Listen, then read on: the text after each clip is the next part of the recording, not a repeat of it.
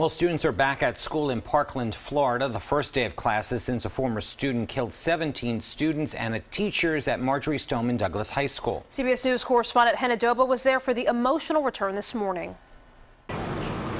It was a somber scene outside Marjorie Stoneman Douglas High School where students received flowers on their first day back since the Valentine's Day massacre.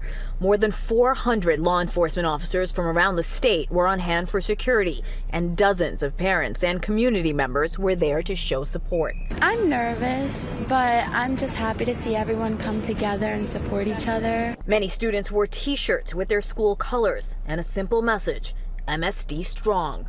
You're all going to be great today.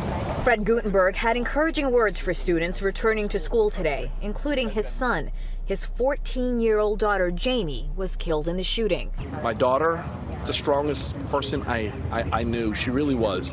Inside the school, the day began with fourth period, so teachers and students could reconnect with the people they were with when the shooting started. It's going to be different. We're going to have different things going on. I'm not just walking into school to do math. Former student Nicholas Cruz is charged with 17 counts of premeditated murder.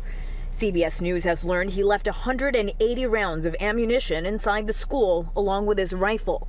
Sources say he fired 16 rounds at a stairwell window, trying to hit people below, but the bullets apparently did not pierce hurricane-proof windows. His weapon is then believed to have jammed while reloading, which caused Cruz to flee.